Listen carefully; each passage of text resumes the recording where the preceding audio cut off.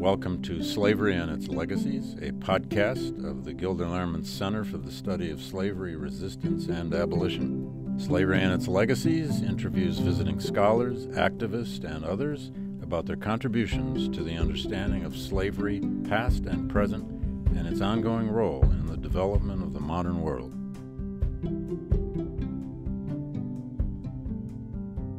Hello, welcome. I'm David Blight. I'm the director of the Gilder Lehrman Center for the Study of Slavery, Resistance, and Abolition.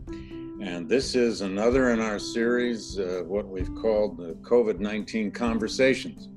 And today I'm thrilled to be talking with my new colleague, Elizabeth Hinton, who joins us here at Yale this summer, 2020. Elizabeth did her BA at NYU and her PhD at Columbia. She taught for 6 years at Harvard University, and I'm more than happy to say she's now moved here to Yale. She will be in an appointment both in the history department, the law school, and I believe also the FM department. She's going to be way too overoccupied. But anyway, today we're going to talk about her terrific book, which has been out now 4 or 5 years, but has become yet again ever so important in the recent crisis, at least since the killing of George Floyd and others. The book, of course, is From the War on Poverty to the War on Crime, The Making of Mass Incarceration in America. Elizabeth, welcome. Thank you so much for having me, David. It's great to be here. You bet. Okay, so I want to dive right into this. Yeah, and I guess the first thing I want to hear you talk about is, every day on the news, every day in the press, in all of our sources, I'm wondering if it feels like your book is being read back to you at times, because so much of the conversation about policing is people talking about, and of course, they don't know everything that historians know. That's why they need us, I guess. But everyone's talking about, how did we get here? How did this happen to policing?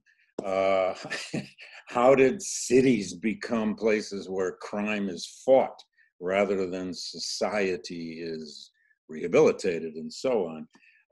What does this feel like right now in terms of that kind of, the imprint of your book has been strong and powerful, but right now it must sound like a lot of people are talking about it who haven't read it. Yeah, I mean, it feels, obviously we're in a distinct historical moment now. I don't believe that history repeats itself. I believe that there are patterns, right? And, I think that my book kind of opens with a similar moment that we're now in, which is, of course, a period of sustained urban unrest and many tensions between police and low-income communities of color that are really rooted in fundamental socioeconomic inequalities. And I think my book really shows how, there was a decision at the very, very highest levels of government to respond to that inequality through policing and through incarceration, and absent the kind of that second reconstruction, a socioeconomic second reconstruction. During the 1960s, we are back in this space. And, to be honest, the uprisings, these protests against police brutality, these protests against racial discrimination have been a perennial occurrence for the past half century. But now, I think they've galvanized in a different way, and we're beginning to have these really kind of interesting public conversations about systemic racism that weren't, obviously racial discrimination and prejudice were being talked about in the 60s, but I feel like there's a new understanding of that's brought us away from the kind of pathological assumptions about Black behavior that underlied so much of policies in the 1960s, to really talk about, how have Black people been structurally excluded from U.S. institutions historically, and what can white people,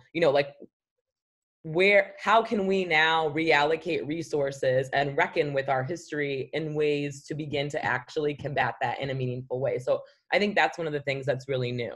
But so many of the conditions are the same, and in some places have been exacerbated because of mass incarceration. If I could take you right back to 1965, which isn't precisely where your book begins, but it's a big moment. Mm-hmm. And you have that, you tell that story of this meeting, this big community meeting going on in Watts, mm-hmm.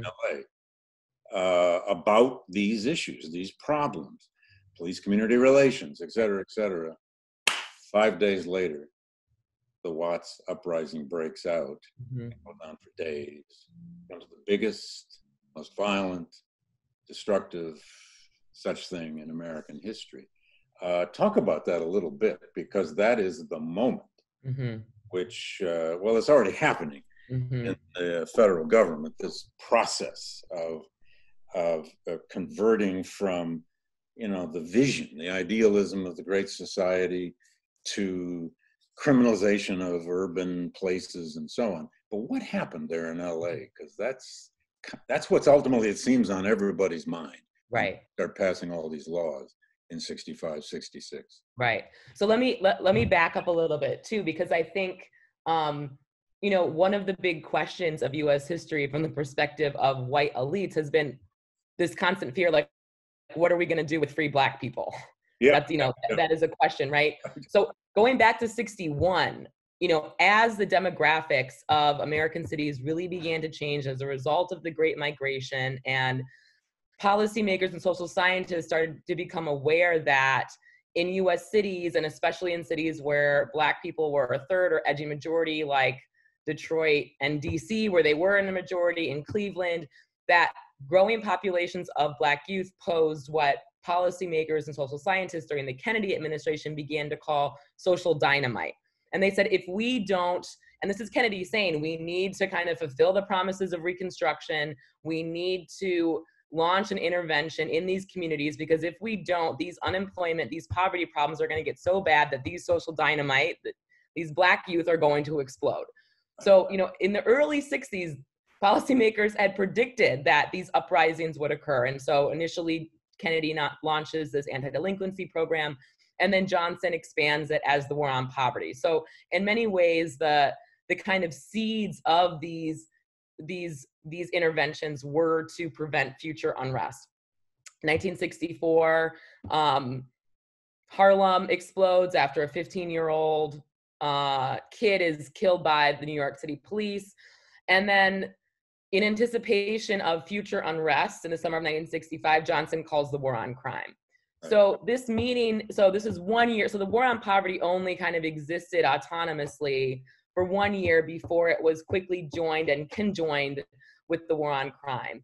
And of course, the demands that were coming from Black communities, North and South, by that period in the 60s, by that meeting in Watts, were not just about Civil Rights and Voting Rights Act. Of course, civil rights and voting rights. The week after Johnson declares the War on Crime, he sends the Voting Rights Act to Congress, and that really completes the federal government civil rights package. It's not about, it doesn't provide tools for major socioeconomic inclusion.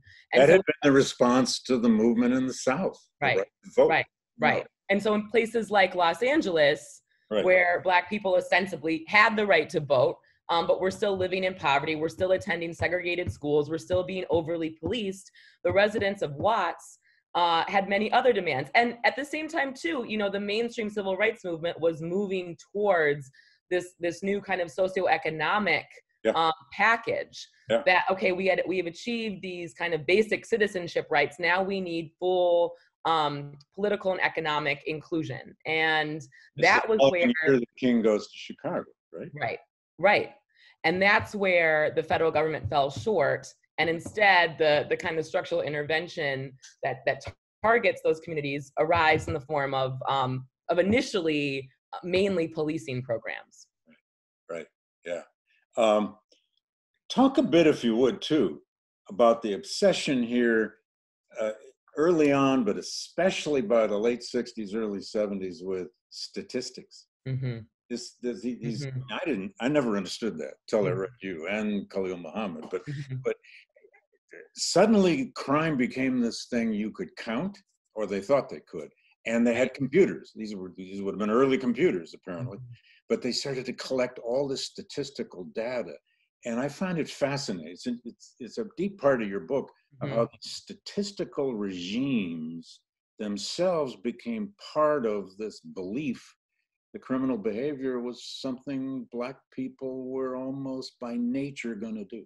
Right, exactly. The statistical discourse, as Khalil Muhammad said, is what has sustained the whole thing. So, and we do have to go back to that kind of post-emancipation moment to understand the kind of seeds of this. And this is Khalil's work, where basically, and we know, even during the antebellum period, free Blacks in the North were disproportionately arrested. Certainly after slavery ended, freed Black people were targeted by penal regimes and were disproportionately represented in the criminal justice system.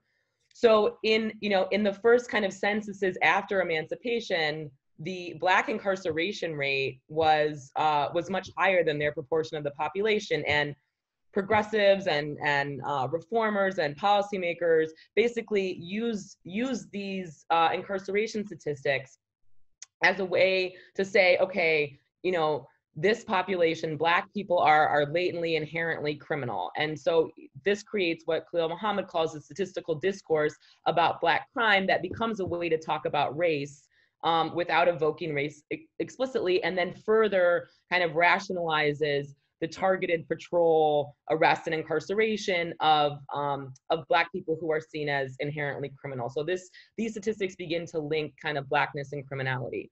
In the period that I'm talking about, especially as you mentioned, in this moment when there's a whole new kind of modernization of different forms of computer-based knowledge production.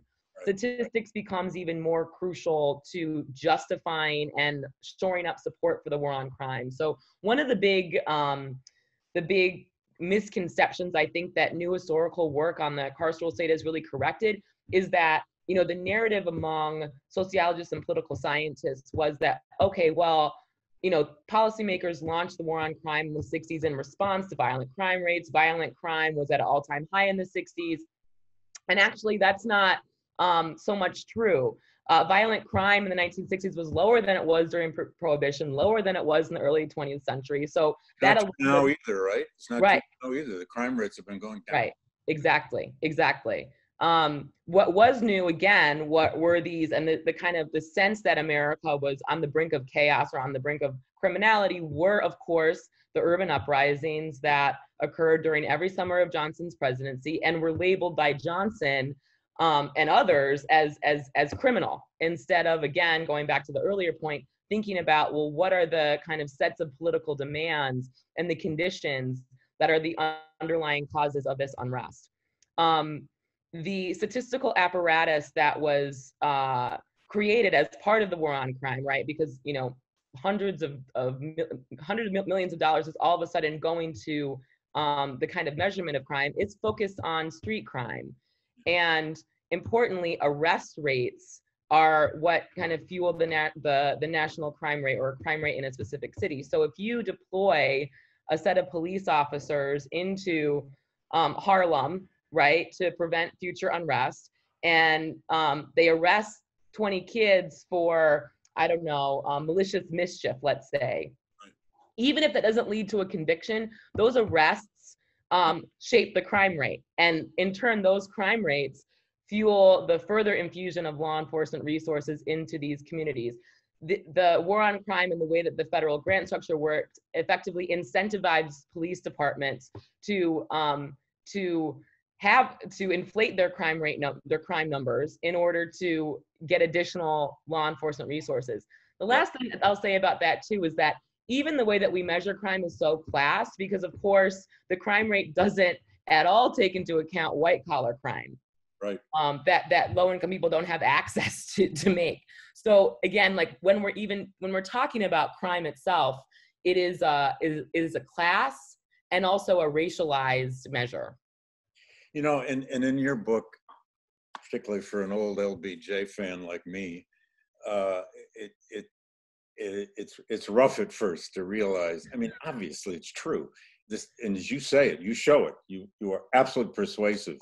The war on crime was bipartisan, no question. And there are differences between what the LBJ people do and what the Nixon people do and so on. And then the Reagan people later, right? But we always say, you know, you can look this up in any textbook. The tragedy of LBJ was that the war in Vietnam crushed his Great Society project. Well, true, but the Great Society project and all of that idealism and all those programs is also in effect kind of engaged in its own tragedy, its own self-destruction from within by this war on crime. Yep. That to me is one of the big insights of your book. It really, and then you get all this legislation. Right. The Housing Act, the Voting Rights Act, the Law Enforcement Act, all come out. But then that's in '65. But then by '68, first you get the Safe Streets Act, and then you get that, what is it called? Omnibus Crime Bill, bipartisan, right? Yep. This big crime bill by '68 after all the urban uprisings now, which have gone on for 4 years. And, you know, and then of course, King's assassination and all the rest. Well before Vietnam was taking LBJ down, there's a sense in which this domestic crisis was taking him down as well. And then Nixon just picks it up, doesn't he? And was much better at it. Yep. I mean, you know, the law and order president, right? Yep. Exactly. This guy now has appropriated. So anyway, talk about that a bit. Yeah. So it's a lot of different threads that are going on here. At times, some of us lived through but didn't know it. Yeah. You just said that really beautifully, and I also struggled with kind of grappling with LBJ and this policy path. And I didn't, when I began the research, you like him on the day he signs that Voting Rights Act. I feel, frankly, I have a soft spot for LBJ and Nixon. Nixon was, I like to say, our last, real liberal president. Well, that's true. Far to the left of Obama. So, they're both they're very interesting. When I started the research, and of course the book came out of my dissertation work in graduate school, I started with Nixon because I thought that that's where the origins of this were. And I kept on having to go back all the way to Kennedy. Yeah. It must have been Nixon. Yeah. Well, but this is the thing. And I really had it took me, probably the hardest thing to come to grips with was grappling with the intentionality question in the book. And I really think that, when is it intentional and when? Yeah. I mean, Johnson, he did launch, I believe, that he saw the war on crime as really this way to improve American society, just like the war on poverty and all of his domestic social legislation. This was something that was launched really in earnest, and it was limited by his own racism and his own blind spots to, what a more kind of comprehensive policy path. Nixon, on the other hand, so as you said, Johnson kind of introduced these seeds of this kind of punitive dimension of social welfare programs in U.S. policy. And when Nixon took office, not with those good intentions, with the sense that Black people are inherently criminal, and the best thing that we can do is just round them up and take them off the streets. I mean, that was essentially the ethos of his administration. So kind of took that seed that Johnson planted and then expanded it. And which is how mass incarceration begins, right? Right. And whereas the Johnson administration was focused more on kind of urban police forces and equipping police with riot control gear. The Nixon administration, even though most of the federal dollars, the war on crime, were going to police departments, so the Nixon administration does begin a massive investment and a construction program in our prison system soon after he took office. So there's Johnson is the architect of I think modern American criminal justice. I think Bill Clinton also plays an important role as kind of like the second architect of these great liberal presidents.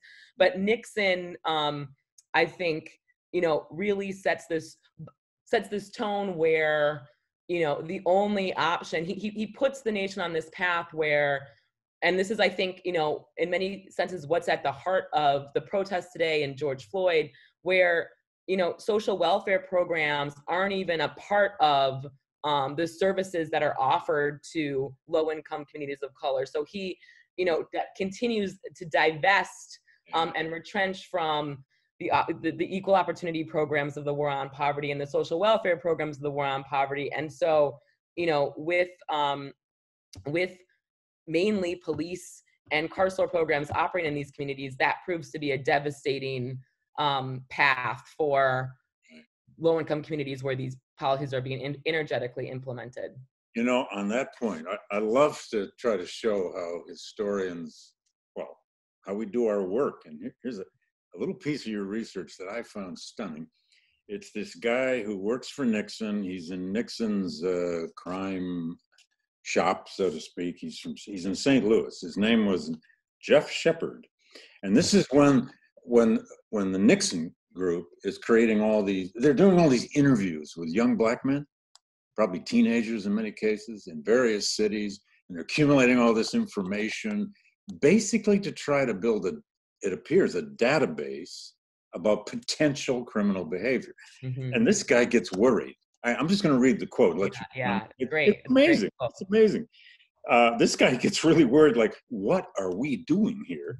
He says, this is becoming one immense difficulty here in that the computer files do not consist of convictions or even records of arrest, but rather of opinions of police officers on individuals. Civil rights is not my bag, but this stuff scares me to death. And he goes on even longer. He says, what are we doing? Mm-hmm. You know, this is all this data. It's just our opinions. And then he kind of just says in the end, oh, well, I guess that's what we're doing. But they did create this big database that then created these zones, right, where they had to watch these people. Right. And these kids hadn't done anything yet. They were right. interviewed. Right. By line policemen. Mm-hmm. You know, right. I never knew that anything like that went on, but that's amazing. and that, you know, that program again is the kind of the forerunner to CompStat and the predictive policing and hotspots policing programs that have really ravaged communities in the 80s and 90s and today, and also fueled mass incarceration. It's a, you know, it is the kind of prime example of over policing of low-income communities of color, and at the same time under protecting them. You know, the goal, you know, is not to necessarily keep citizens safe in those in these targeted communities, but to search for suspects, and perhaps more importantly, potential suspects, because, you know, by virtue of your skin color and your residence, you are a potential criminal. Again, thinking almost like profiling before profiling. Right. Exactly. It's one form of profiling before you know, a more open kind of profiling. Exactly. I found that amazing. And then in this process, like in the 70s and then into the 80s, gangs began to grow more and more, right? Mm-hmm. Now that gets caught up in drugs too, and that's a later part of your book. Yep. How the war on crime becomes the war on drugs. Yep. But gangs began to evolve for lots of reasons, God knows, but in part in response to being policed. Right. So this is and you know, this is part of like the big question of, I think, my work as a whole, but future work too, trying to historicize gang violence. I think one of the questions is, or perhaps the big question is, how, you know, initially in the 60s and 70s, as the war on crime was, and police and these kinds of programs that Jeff Shepard were talking about, these programs attempting to round up potential criminals were being implemented in communities of color. The response on the part of communities was further uprisings. You know, we think that that this era kind of ended in '68, but in many smaller communities there were constant battles between residents and police, and demonstrations in response to police brutality, in response to the kind of new policing of ordinary everyday activity. For example, police would, you know, show up to housing projects to break up a party or or to arrest somebody, and residents would start throwing rocks at police or start yelling at police, and the situation would escalate from there. So one of, I think, the big questions is, the kind of first forms of collective violence that emerge in these communities are uprisings, are protests, and then somehow in the mid-1970s, as new prisons are being constructed, and as police are kind of moving from riot prevention task forces to gang task forces, that external collective violence turns internal in the form of gang warfare and kind of other forms of internal social harm that are become a part of the urban landscape. So in many ways, there's kind of like a three-front war that ends up being fought in these over-policed and underprotected communities. Residents in a struggle against the police department, and also residents in a struggle against one another. It's amazing how much the war metaphor is absolutely ubiquitous in this story, isn't it? Mm-hmm. Can I ask you about this idea of delinquency? Mm-hmm. I mean, you say it went right back to the Kennedy administration. It's probably older than that, no doubt. But the problem became finding and dealing with delinquency. A quick story here, and we can dispense with it, but it shows you how much older I am. But in 1971, I got out of college. I go back to Flint, Michigan, where I grew up.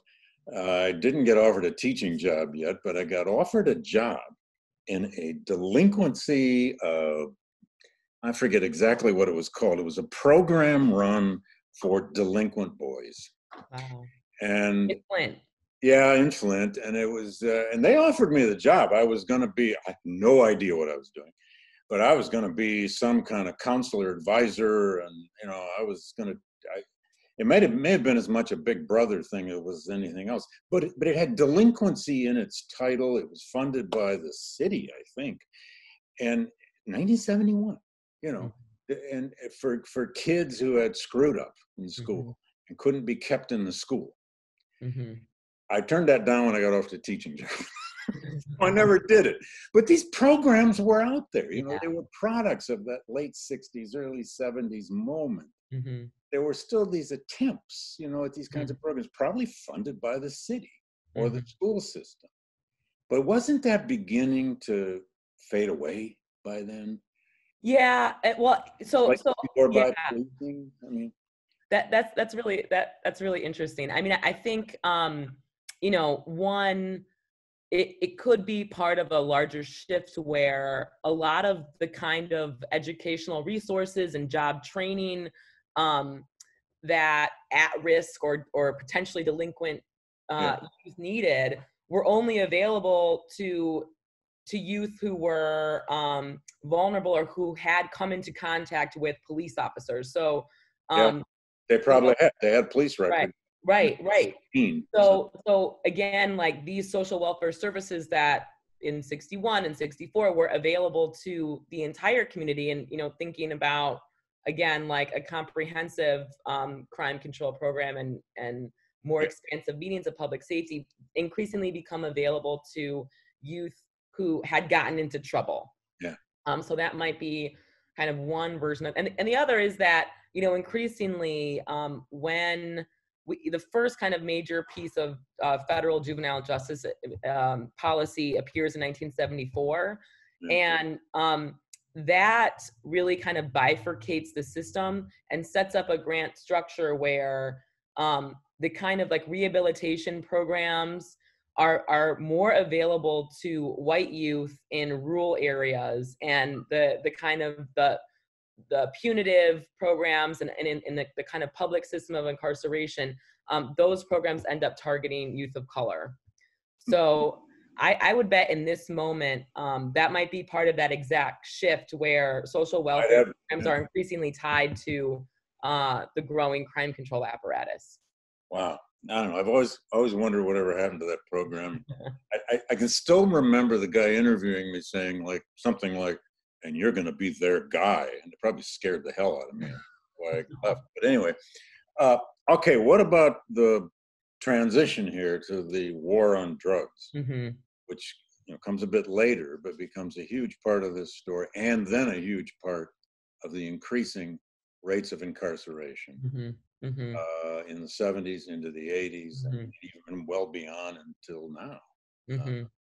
Talk a bit about that process. Well, one of the things that that I think that we don't talk about, especially when we're talking about the 70s era war on drugs, is that the way that I view, Nixon's decision to focus on drug use and drug trafficking was strategic in the sense that in the 1980s, I think, some of the questions about whether or not policymakers would treat drug abuse as a criminal issue rather than a public health issue ends up getting resolved. So during the Reagan administration, federal policymakers criminalized drug abusers. And this decision, leads to really kind of, the path to mass incarceration. We were already on our way to that path. And by the mid-70s, prisons for the first time in US history had become majority people of color.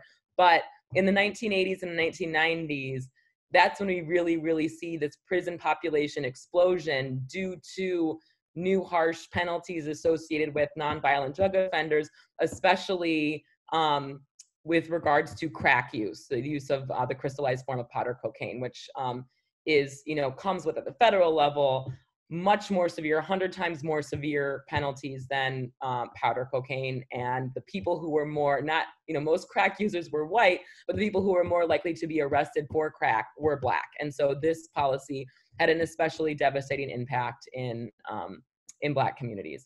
And now what's interesting is, we're beginning to have these conversations in the context of the opioid epidemic, as well, actually this is really a public health issue and we need to decarcerate nonviolent drug offenders. Now that white people have become more ensnared in the system. Whole communities have. Right. Now it's a public health issue. And I think it should, I think it should be. This also, going back to what we talked about earlier, really reflects our national priorities and the decision to respond to drug abuse as something that's criminal rather than let's get you treatment, which is, again, this is why these policies make no sense. Treatment is so much less costly than incarcerating somebody. Yeah. I also loved your point in your book about how this use of federal power against drugs is being done by these people who tout themselves every day as states' rightists. Right. Well, that's a big contradiction of Nixon. Oh, yeah. Well, and the Republican Party ever since, to be frank. Okay, so the incarceral state. Now, what is it, 2.2 or more million people, and 59-60% of them Black and Latino.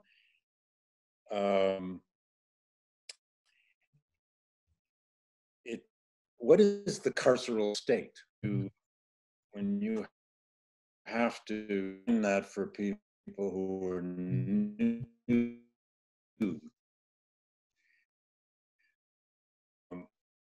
what is this thing we live with now called the carceral state? And I'll get around to later how in the world we solve it. Yeah, that's the big question.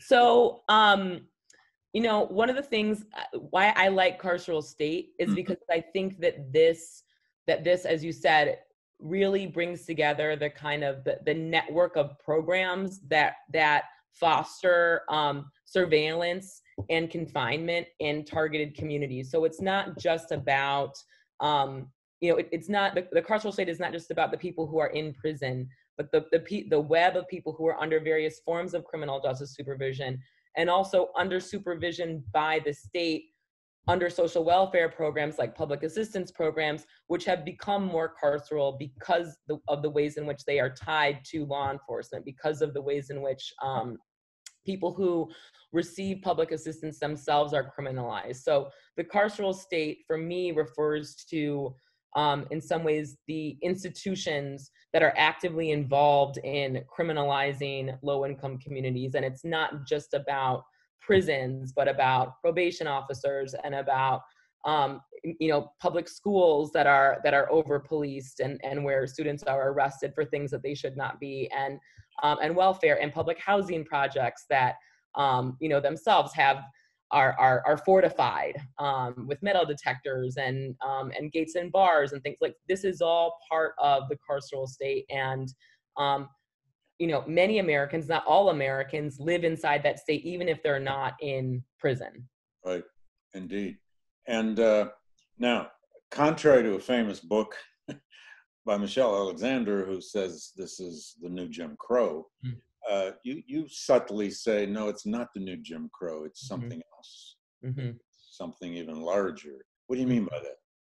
So, you know, Jim Crow, of course, was a system of segregation that was based explicitly on race. And I think, you know, the mass incarceration and even, you know, our policing strategies are not kind of enforced explicitly along racial lines, even though that we know that people of color are disproportionately affected. But, you know, there are important things about the kind of nature or the conditions that that are more likely to bring people into this carceral state that weren't part of the Jim Crow segregationist regimes in the South. For instance, you know, I think education levels are the greatest predictor of future incarceration than anything else than race. And I think this is so important. So if the public school the issue.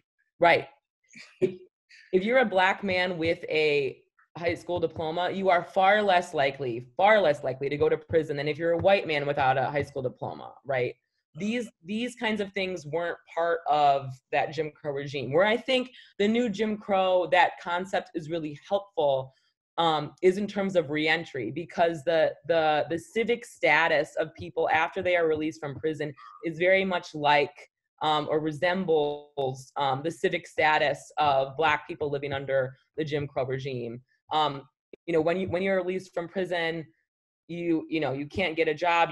In many states, you don't have access to public benefits. In some states, you can't vote. All of these things, you know, enforce a kind of second class status where you're not really part of the polity. And that, you know, in many ways, that those kind of legal mechanisms resemble. You're structurally defined outside of polity. And exactly. New Haven has had an issue with that over the years where we now live. You know, the recidivism. People return from prison, and yet what's here for them? You know, kinds of jobs. Some cities have programs, some cities don't. Although new Jim Crow is a very catchy term. Oh God, yes. No, I mean, I think I love the book.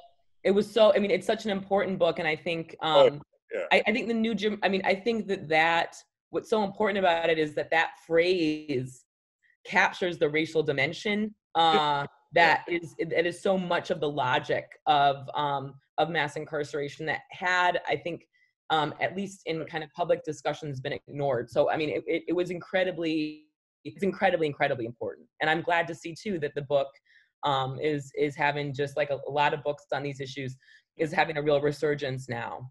I'm all for it too. I just love the distinctions, you know, that historians need sometimes to make. It's just, I mean, I'm a big cheerleader right now for how our society needs historians. They're discovering it every day, you know. So what really happened? Oh, nice that you asked. Anyway. But don't you feel like the historians have been in more demand, at least in part of these public conversations in recent weeks? I mean, that's. Oh God, yes. I mean, and actually for even longer. I mean, it depends on the issue. Yeah. But for even longer. And, when it comes to my field of slavery, the Civil War, and all that, there never were as many media requests for people in any part of my field as there were after the Charleston Massacre and after the Charlottesville marches, and now it's just constant. That's about the only good thing I can find out of going through these traumas. But speaking of these traumas, before we leave this today, inevitably, let's talk a little bit more about the present. I don't know if you've had time to look at the House of Representatives bill, the Policing and Justice Act. I happened to read it like the day after it came out because I had to do an interview, and I thought I might get asked. I wasn't, but I might get asked. Anyway, there's a lot in it, you know, it's interesting. Although most of its features apparently like demilitarizing police and going after that qualified immunity idea and many other elements of it. We're already there in Eric Holder and Barack Obama's work before this. I mean, they kind of just used that stuff. I mean, I don't know what the odds are that's ever going to get passed before the election. Probably not very good at all because of the Senate. But what kind of, I don't know, confidence, or where are you at on this? I mean, we're in a moment now that is, without question, truly extraordinary. Our society has to act. Our politics has to act. And every day, in every way, we are talking about this as never before. If you had a list of policy measures, really policy measures, and you do the kind of history that makes people think about policy,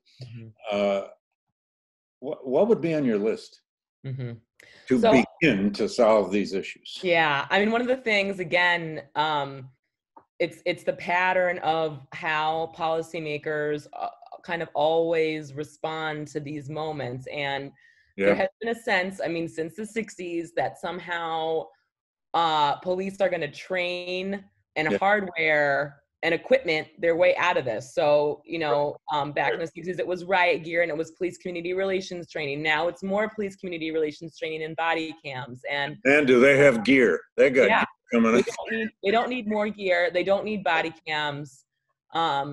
And I don't think they need more police community relations training. I think that there has to be, you know, I think the concept of divest invest is important. I think that we need to start investing in, you know, employment and education and housing at scale. We have not. I wrote an op-ed in the New York Times, like the week after George Floyd was killed, basically saying, let's go back to maximum feasible participation, which was the kind of early principle that steered the war on poverty, where the federal government was funding autonomous grassroots organizations directly. I think that we need to begin to do that and get money into communities. So, you know, those best organizations that are doing great things already and fund them better. Exactly. So I think, you know, the first thing is maybe we shouldn't look at the police. Let's look at what are the other services that communities need, and what kinds of services are police, you know, responding to in communities that they shouldn't be, like drug abuse. You know, can we have health professionals respond to those problems, like marital disputes? Can we get therapists there instead of police officers who are responsible for doing all these things that aren't necessarily part of police work and that they're not trained for? So I guess I'd like to see us think about how we can have an expansive definition of public safety that kind of looks beyond you know, how we've thought of it traditionally, and that thinks about how we can empower communities, especially communities that have been disenfranchised and marginalized, into keeping their own community safe on their own terms. I'd like to see things at, you know, like a de-escalation of police in schools. Like, why is it that, you know, we have these armed police officers walking around urban public schools? You know, and this hasn't, and these strategies have all failed. I mean, I think that's one of the big takeaways of my book, is that a lot of the police don't want to be there, do they? Right. And the police don't want to be social workers. I mean, you know, I've heard police say almost every time I interact, you know, like, we're supposed to do all these things that have nothing to do with us. Right. So, you know, I think this decision, again, to manage socioeconomic problems and racism with policing hasn't worked. But what did work consistently, and what's much cheaper, is things like tenant patrols, and investing in prevention programs. Again, treatment is cheaper than incarcerating somebody, and yet these alternatives never got the kind of support necessary. And so, you know, it's baby steps, right? But I think we are at a moment when we need to be imaginative, and we need to support policies that are going to lead to real transformation. And the mandate, I mean, that's what's so exciting, is that the mandate is there, is that now, you know, most Americans agree with the protests. And I think that, you know, even conservatives are beginning to think deeply about the ways in which racism is not about just individual prejudice, but the way that racism structures American society. And so as this awareness grows, it's time for big changes. Well, indeed. And, for a moment, we might even try to be hopeful. Yeah, well, I mean, we should be. We should be. Because, assuming we get a fundamental political change, assuming we get a big change in the United States Senate, and assuming that this crisis, which is huge, I mean, you couple the protests going on with the virus, with the economic collapse, and you have a reckoning like Reconstruction, civil rights in the 60s, and then some. And a Biden administration, whatever it will look like, can come in with the mandate. That's the key word. Right. To really do something. Call it a third civil rights movement. Call it whatever you want to call it. But by next summer at this time, you could begin to imagine, a new omnibus bill. It's not a crime bill. Right. And it's not just about policing. I mean, I'm a product of public schools, public universities. Without public education, I don't have an education. It is still the answer. So many ways. I mean, it's also one of the hardest things to do. Improving public schools where they don't have the tax base that suburbs do. Right. But it's not an impossible revolution. It just is. And, it's priorities, it's imagination, and it's different kinds of policy revolutions. So who knows? This is a moment that, and it isn't it, the more you do history, at least for me, the more I realize we can have all the theories we want about how change happens and this happens and that's supposed to happen. But it is, unfortunately, big events that make us do things. Right. Often violent events. You can't predict them. But here we are, in 1 month, here we are talking about things that we just couldn't have talked about. Right. It would have been dreamy to talk about this new civil rights legislation. Now. Well, it's also amazing. I mean, just on that note, and I know that this is, you're writing about this, but I mean, there's been for years debates about the Confederate monuments, and in the past month. And now they're all going down. Yeah, right. I just wrote in a piece that, frankly, no one who works on these matters, as I have all my life, ever believed that Robert E. Lee Monument in Richmond would go down. Right. It would get attacked. It would be, it's always been controversial since the day it was unveiled. But no one ever believed it would go down. They're all going down now. Yeah. That's why it's fascinating to try to understand, all right, now what are we going to do in its wake? Right. That's the question. What kind of memorial landscape will this country try to imagine? And how do we do that? Right. And we're going to have a hell of a fight over Charles Blow in today's New York Times went after George Washington. He says, George Washington coming down is, I don't know quite what that means yet. Although I did hear, who was it who said, if DC gets statehood, they should rename the city Washington Douglas. Now, I thought that was kind of, never had a hyphenated state. I mean, I don't know. It could still be DC. I mean, it's still going to be DC, but I don't know. We'll see. But the question is, I mean, for me, again, everything's up for grabs. Yeah, I mean, I hope that, what I worry about is that these monuments are going to come down, these renamings are going to happen, and then people are going to be like, okay, we solved it. Now it's over. Yeah. We took all this stuff down, and so that's what I worry about. But that the structures, the structures you're writing up, these are symbols after all. They matter. Right. They count. They do. Right. We obviously care about them. I always say, there are a lot of monuments around that no one gives a damn about. When people do give a damn about a monument, they really do. But yeah, still, there's the structures of society, the economic structures, the political structures. You can take down all the Confederate monuments you want, but until we can get rid of voter suppression, may not matter. Exactly. Anyway, you know what? We're gonna have to do another interview if I can coerce you to talk about that new book you're doing about California.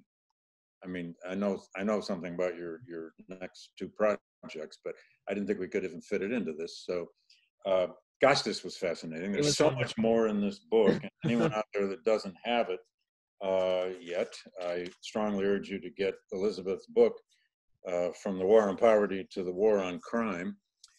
We only touched upon the surfaces of it here. And if you're an LBJ lover, he'll get through it. Don't worry, you're fine. But it does, especially for people of my generation who kind of lived this. I mean, I was young, very young, kind of lived this story. But it tells you again and again and again, you can live some piece of history. That doesn't mean you really know what's happening. That's why we have historians like you. Anyway, Elizabeth, thank you for doing this. Thank you so much, David. Let's do another one of these on your future work at some point. Okay. Yeah, I'd love that. I love that. We will. Okay. Well, thanks for joining. And thank all of you for joining. This is another of our COVID-19 conversations at the GLC. I'm David Blight, the director and a professor of history at Yale. Thank you very much. As always, the Gilder Lehrman Center welcomes contributions from those who support our work and our mission. To give, please go to the link in the event invitation, visit the GLC web page and click on Donate, or email the Gilder Lehrman Center for more information. The Gilder Lehrman Center is conducting a widespread fundraising campaign to sustain all of the activities we do in the coming years, and we welcome any help you can give us. Thank you very much.